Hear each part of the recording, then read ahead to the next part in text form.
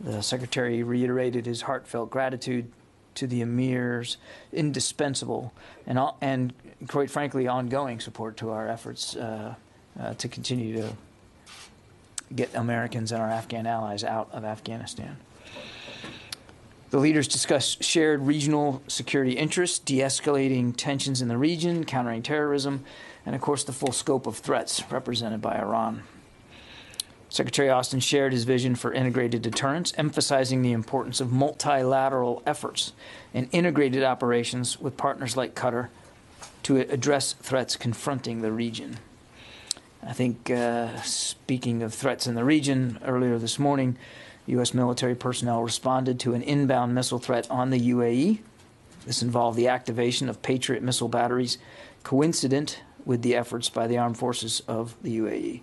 The combined efforts successfully engaged the threat, and there were no injuries or casualties. We commend the professionalism of the UAE armed forces in confronting these threats and defending their territory. We, of course, stand with the UAE, Saudi Arabia, and our Gulf partners in defending against threats to their peoples and their territories. And with that, we'll take questions. I think, Bob, you're on the line, yeah?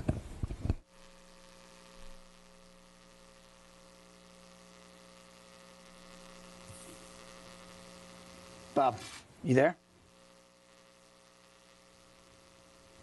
Okay. Nothing heard. We'll go in the room. Fadi? Yeah, John, I want to just follow up on the meeting today between the Secretary and Emir of Qatar. The President just said, while welcoming Emir of Qatar, that he will notify the Congress about his intent to designate Qatar as a major non-NATO ally.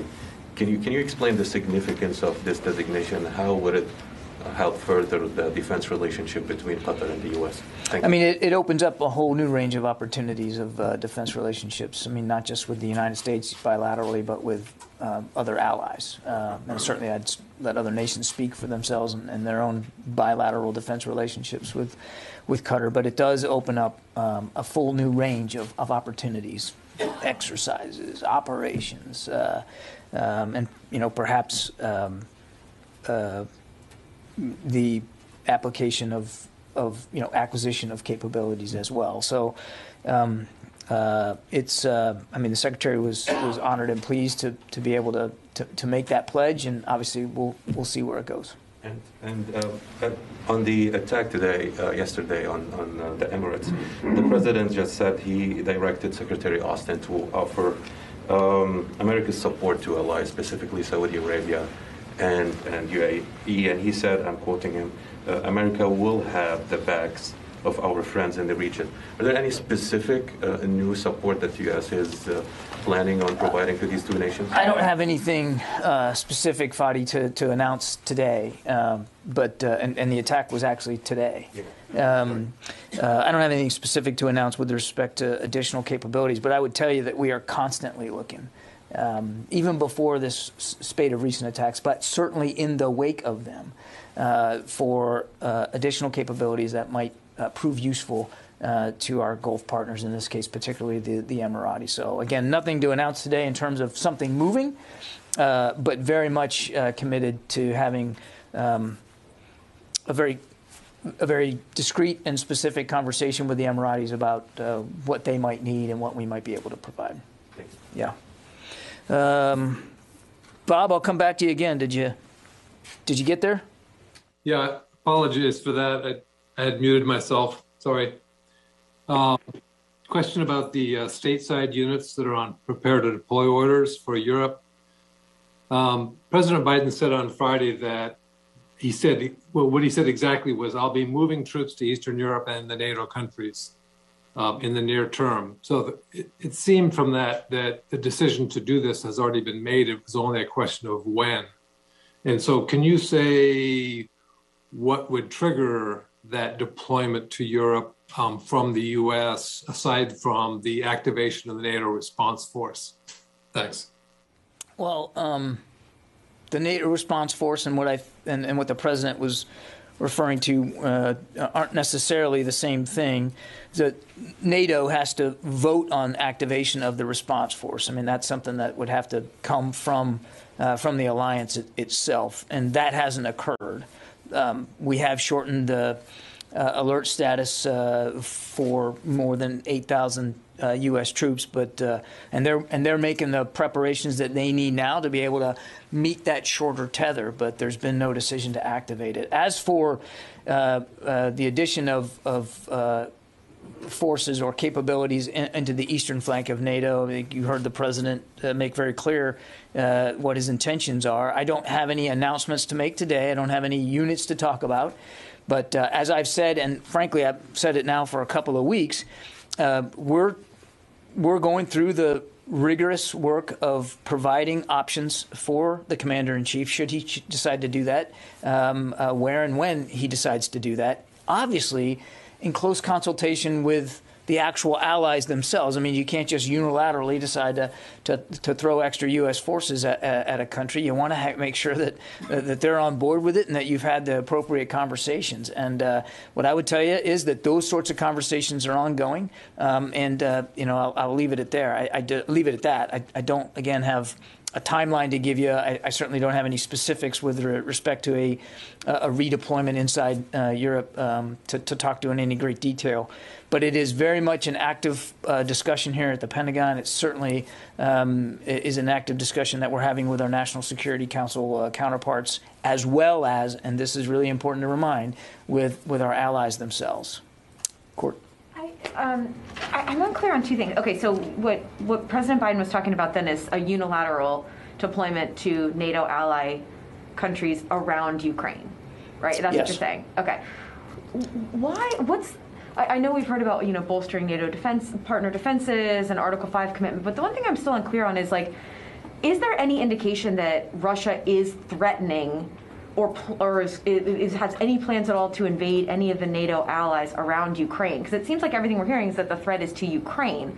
So what's the Article 5 commitment that the U.S. has to allies around there? Or is it really just about showing a demonstration of force? Yeah, no, it's a fair question. I think, and you can see it in press reporting out of Europe, that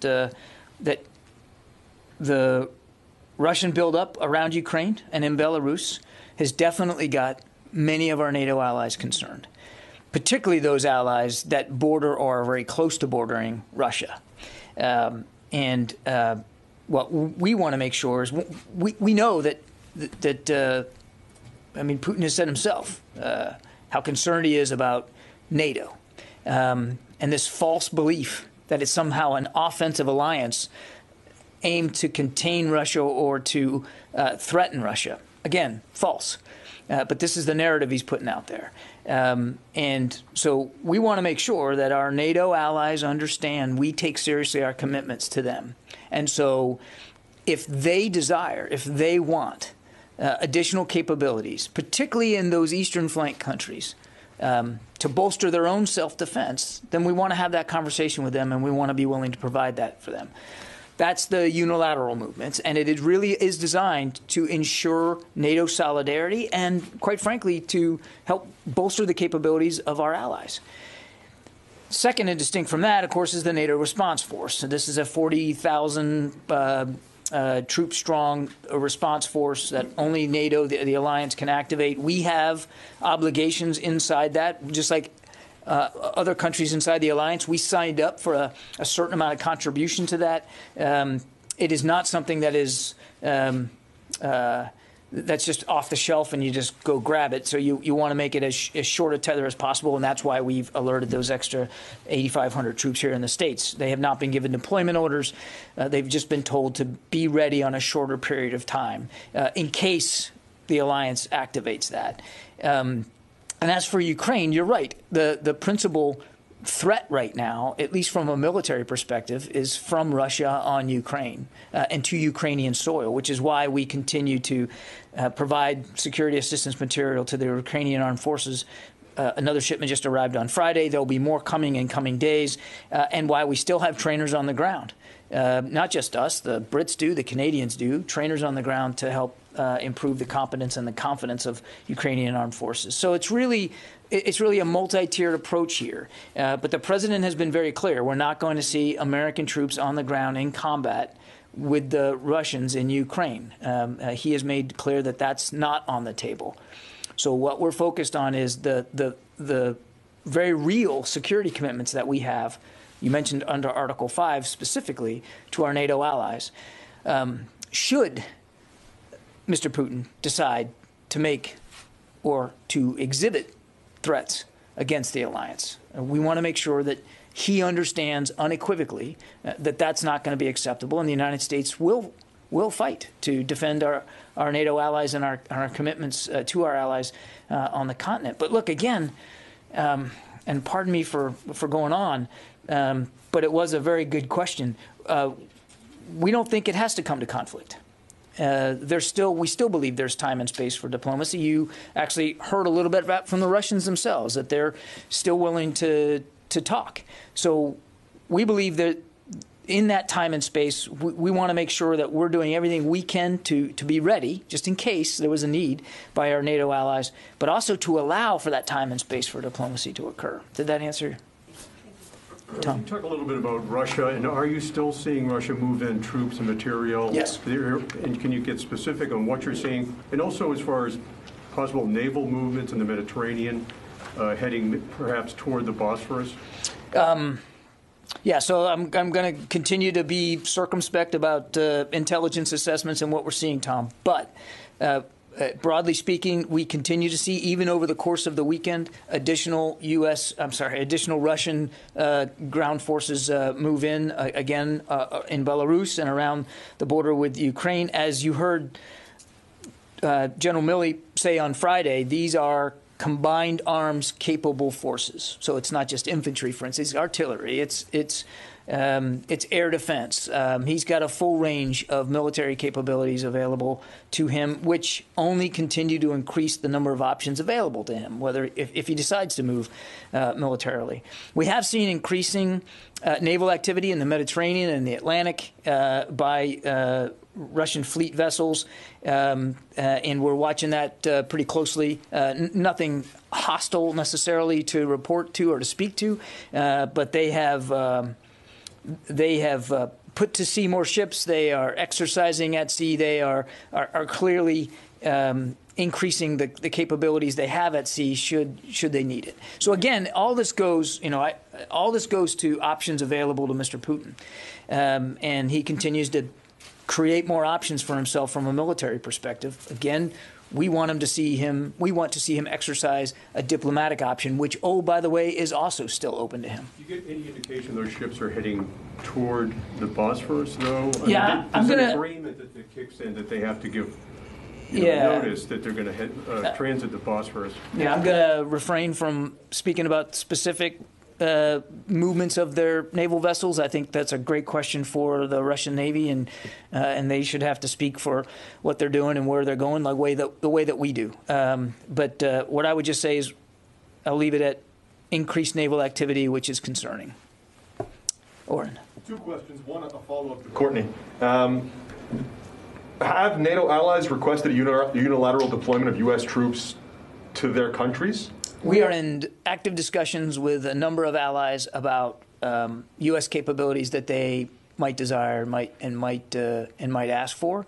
But again, I don't have any final decisions to speak to today. And the second question on North Korea, they fired an intermediate-range ballistic missile.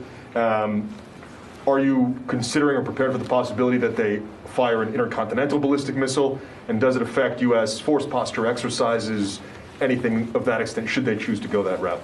Well, I don't want to hypothesize about future launches. We're obviously always looking at our force presence, our force posture, our force protection there on the peninsula and in the region, and also constantly looking at our own readiness from a training event perspective. And all that is factored in. What we see coming out of Pyongyang, all that factors into our decision making. I would tell you that we obviously take our force protection very, very seriously, but also the need to be ready. And so nothing's changed about our desire to work closely with our South Korean allies on force readiness there on the peninsula. As for what he may do next, only Kim Jong-un knows the answer to that. What we hope he does next is stop these launches, stop these provocations, abide by UN Security Council resolutions, and quit threatening his neighbors in the region. We have made it very clear as an administration that we're willing to sit down and have dialogue with the North Koreans without precondition. That offer still stands. But in the meantime, here at the Department of Defense, we're going to do what we have to do to be ready on the peninsula. Janie. I'm surprised you're going to follow up on that one. Thank you. North Korea wants that this missile could hit the U.S. mainland directly. What is the Secretary Austin's reaction to the North Korea threat to the U.S. mainland? I pretty much just gave that answer. Look, I'm not going to speak about intelligence assessments of each and every launch. We understand he's conducting these launches.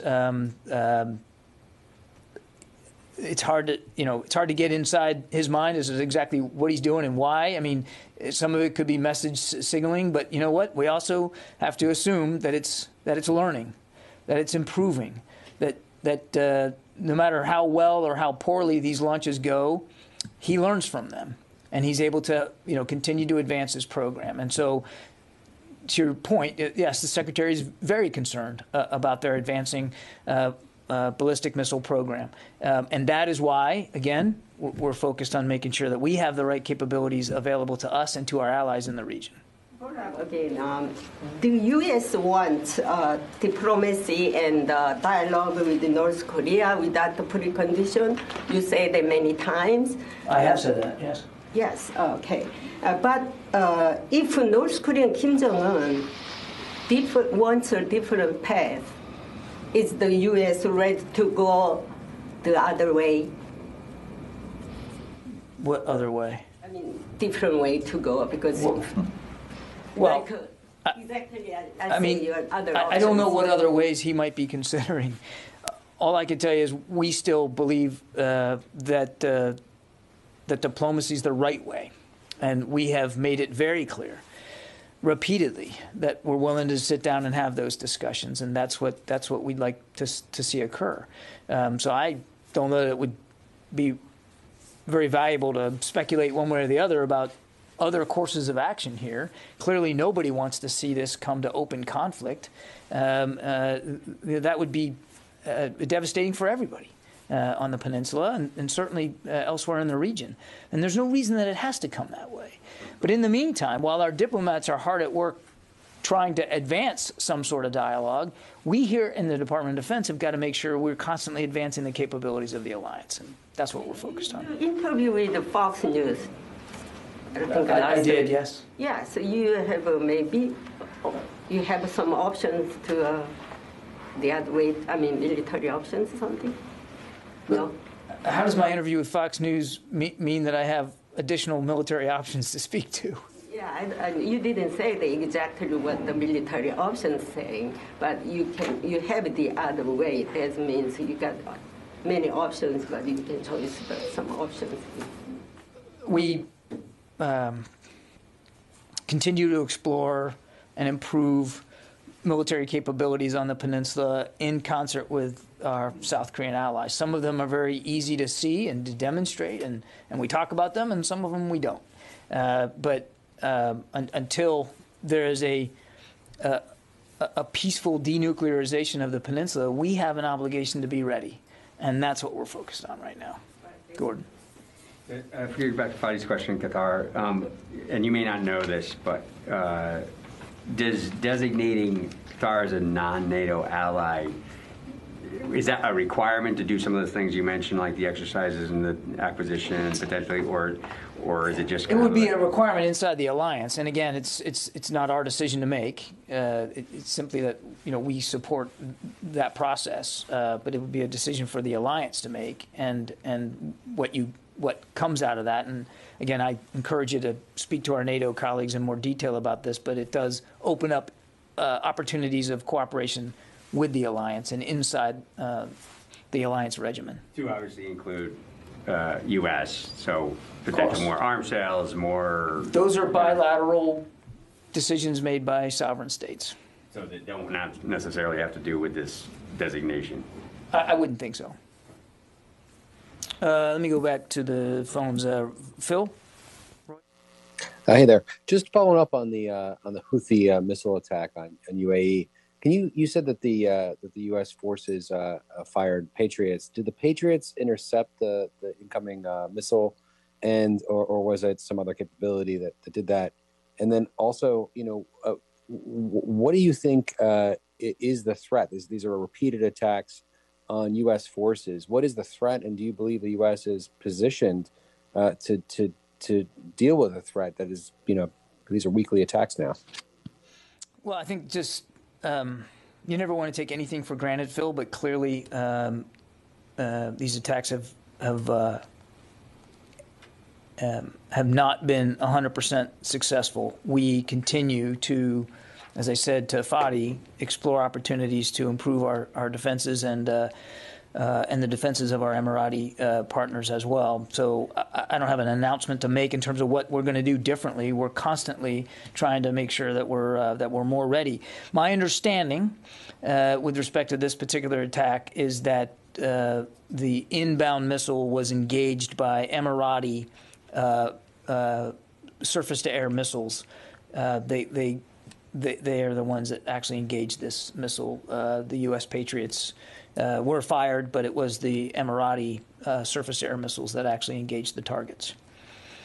John, I know I asked two questions, but may I clarify something with you on this?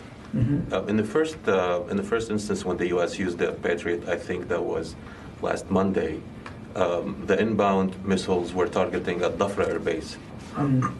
Did the U.S. forces activate the Patriot this time as well because of Dhafra was the target? What I can tell you is the Patriots were engaged. I don't have anything more detailed to speak to in terms of actual target, but our Patriots were engaged. So is the policy now that, I'm trying to understand something, are U.S. forces engaging these attacks when they are targeting Al-Dhafra air base where the U.S. forces are stationed, or to defend the UAE in general against attacks? I mean, every attack is different, Fadi, so I don't want to put some blanket policy on it, but obviously we're going to help come to the defense of our Emirati partners. Regardless of the target? If we can help defend our Emirati partners, we're going to do that. Yeah. Nobody else here. Let me go back. Jeff Schogel. Thank you. I just wanted to clarify the unilateral NATO deployment that President Biden mentioned on Friday. Is that in addition to the 8,500 U.S. troops that have been put on prepared to deploy orders as part of the NATO response force? If so, how many more troops are we talking about? Jeff, essentially the answer to your question is yes. The 8,500 troops that we talked about last week are part of our contribution to the NRF. The NRF has not been activated. What the president was talking about was the potential for additional U.S. troops to bolster the capabilities of some of our eastern flank NATO allies. I don't have a specific announcement to make with respect to that in terms of how many, where they would come from, or what country they might, or countries they might go to. When we have something to speak to like that, we'll obviously talk to you about it. But as I said at the outset, we're in active consultations with allies about the needs. So right now, we just don't have something specific to speak to, but that's what the president was referring to. The other thing I might just remind, and again, this is nothing new, I've said this before, is that an option available to us is to use U.S. forces that are already in the European theater. You don't necessarily have to flow in forces from the States or from even other theaters. We have tens of thousands of U.S. troops on European soil, both in a permanently based environment as well as on rotational orders. And so we're taking a look at the whole menu of opportunities available here and units available, and then we'll work that out individually with each NATO ally as appropriate. Well, thanks. I know you don't have a number. Can you ballpark it? Can you say hundreds, thousands? Yeah, Jeff, I'm just not going to be able to do that right now. I mean, I certainly understand the interest in that. What I would tell you is that as we have an arrangement to speak to, we'll speak to it, and we'll try to be as completely forthcoming as we can be on the details of it, just like we were last week on the prepare to deploy contingent. But it would be inappropriate for me, since we're in active discussions with allies, for me to ballpark it right now. Court? I thought that there was a small contingent, like a fraction of the 8,500 that would be part of the unilateral, but now is all 8,500 would be potentially. I mean, as I said back then, the vast majority of that 8,500 were for the NATO response But then force. there's some in addition to that now, according. There are some forces that are being put on heightened alert here in the United States that could be used in a more unilateral way, or a bilateral way is really the best way to put that. But again, I just don't have anything specific to speak to. The vast majority of the ones we've already talked to are designed for the NATO response force. So I'm just trying to understand if we're talking about now more than 8,500 that are on prepare to deploy for both, when you consider both the NATO and the unilateral. Am I misunderstanding it? I don't know. I think I'm misunderstanding it. There's 8,500. The vast majority would go to the NATO response force if it's activated. Yeah. There's a fraction of those, some portion of those that would potentially be used unilaterally. Potentially, yeah. But then there's an even additional beyond that who might be used unilaterally. Is that what? Yeah, but what I'm talking about, in answer to Jeff's question, is they could come from inside the European continent as it is, and General Walters can make decisions about whether to, put them on a heightened alert or not. And obviously, he's working his way through those kinds of decisions right now. So I guess what I'm trying to say is that when it comes to bilateral agreements or arrangements with NATO allies, if they need additional capabilities, if they would want that, then we would work it out individually with each nation to make sure that we're meeting the need as best they desire and can accommodate. And some of those needs, and again, I've said this before, will likely come from actually on the continent. You don't have to necessarily deploy from the States.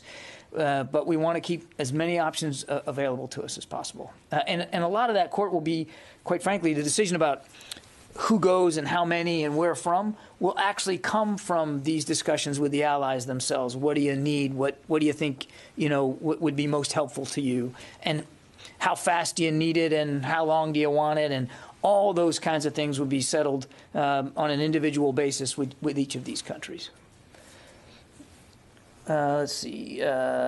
Tony Capaccio.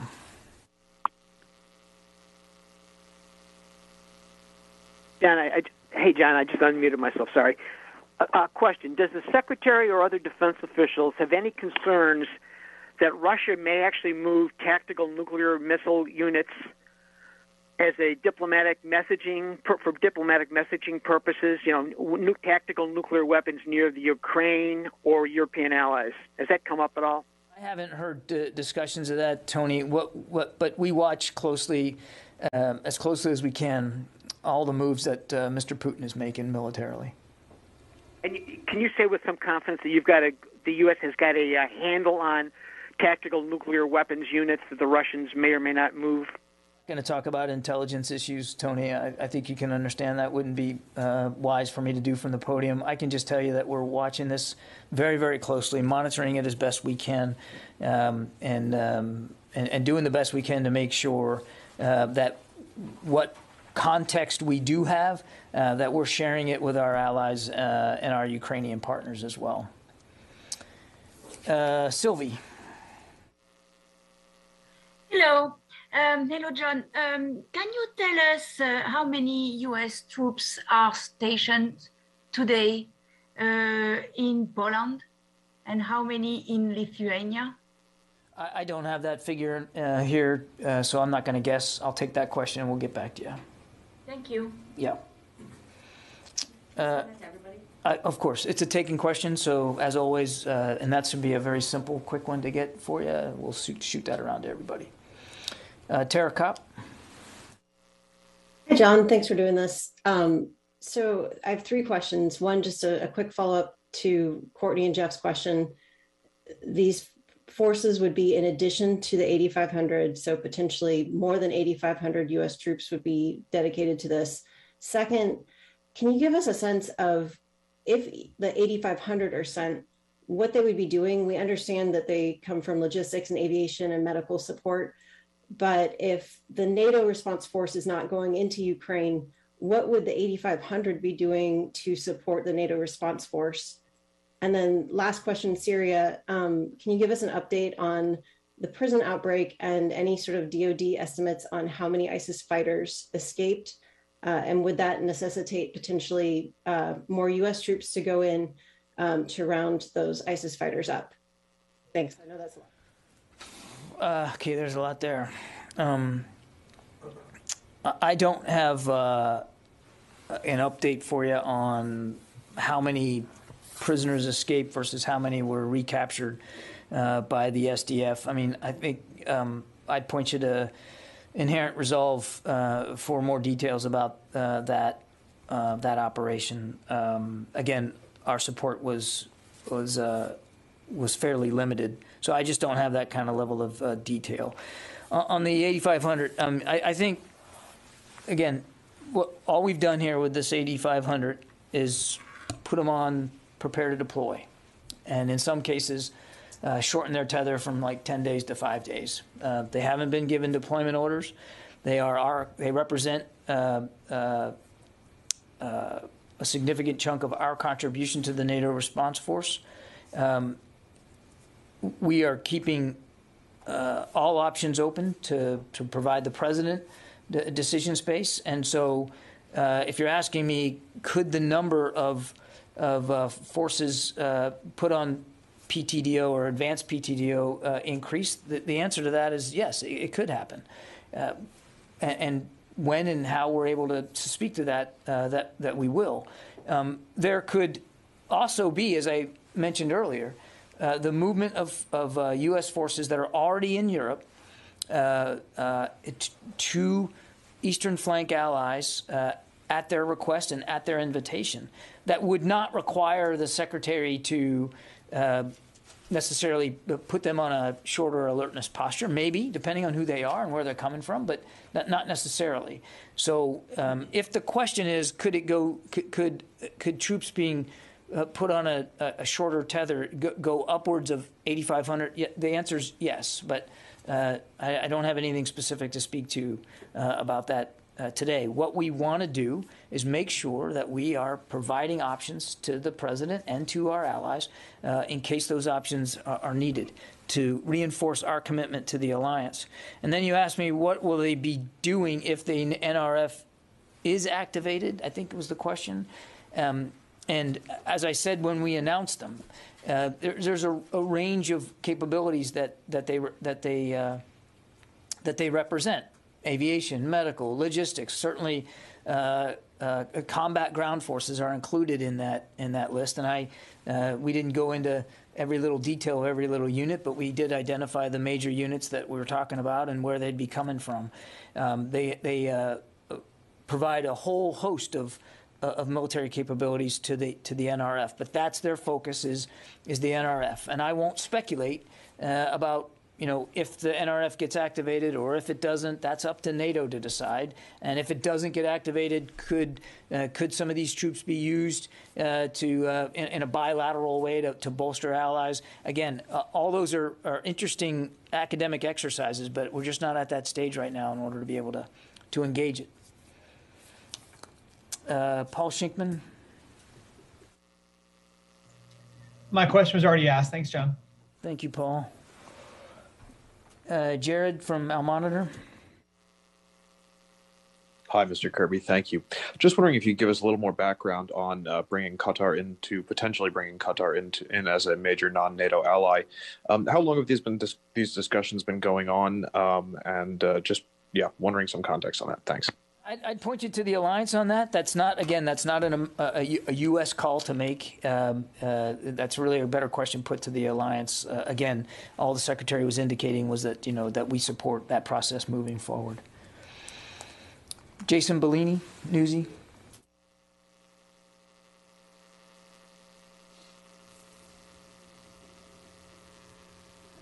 Okay, nothing heard. Paul McCleary.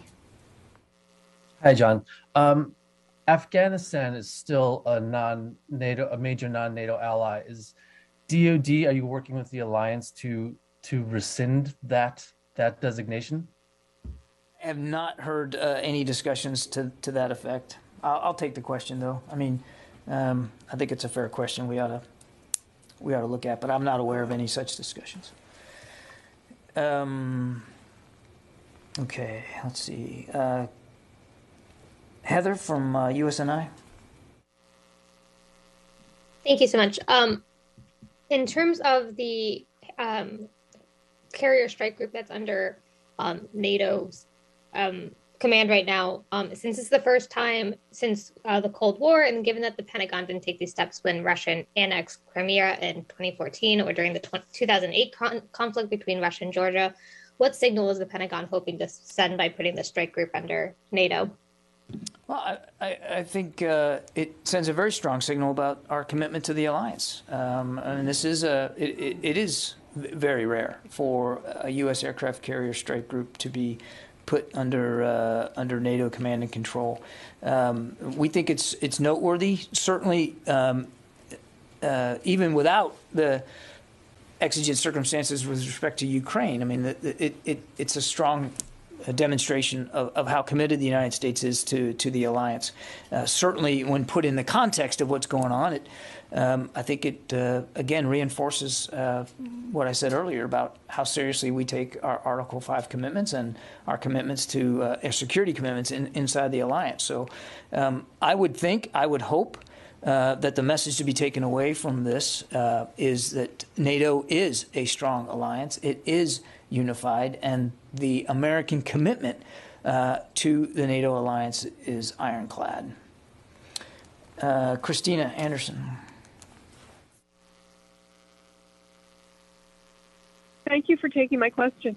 Poland has made some statements recently just worrying about the deployment of troops by Russia closer to their borders on the Belarus side. Has there been any specific request on their part for additional assistance, pending additional assistance, anything like that you've received there? Thank you. I'm going to not talk with great specificity as to the discussions we've been having with individual allies. I think you know that the Secretary spoke to his Polish counterpart last week. We're in constant and active discussions with Poland about their concerns, what they're seeing, their perspectives, as well as what capabilities they might require to help boost their own defensive capabilities. And again, I don't have anything specific to read out with respect to any one country today. Rio? Thank you, John. A quick follow-up about North Korea. Do you feel an urgency to increase military pressure on North Korea to deter future missile launches? Thank you. I think everybody shares a sense of concern over the North Korean missile program and their nuclear ambitions. And we are in active discussions with allies and partners in the region, as well as UN member states about the best way to continue to respond to these provocations. It would be enormously helpful if every nation that signed up to sanctions, for instance, actually implemented them and complied with them. So there's still a lot of international work that needs to be done. And again, without speaking to each specific launch or what we may know about each one, I would tell you we're watching this very, very closely, and we're going to continue here at the Pentagon to make sure that militarily we're ready to meet our security commitments inside the alliance with the ROK. Yeah. As a matter of command and control, I'm interested in. I understand that the 8,500 troops that will go as part of the response force will fall under NATO. The other troops that are being considered unilaterally, will they fall under European command? Is it just as a matter of? Yeah, most likely, if it's a bilateral arrangement that we have with a country and we send U.S. troops to that country to bolster their self-defense, they would fall under General Walters in his European commander hat, As opposed to General Walters in his NATO Supreme Allied. Correct. That would be most likely that would be the arrangement. Yeah. Okay, everybody. Thanks very much. Appreciate it. Thank you.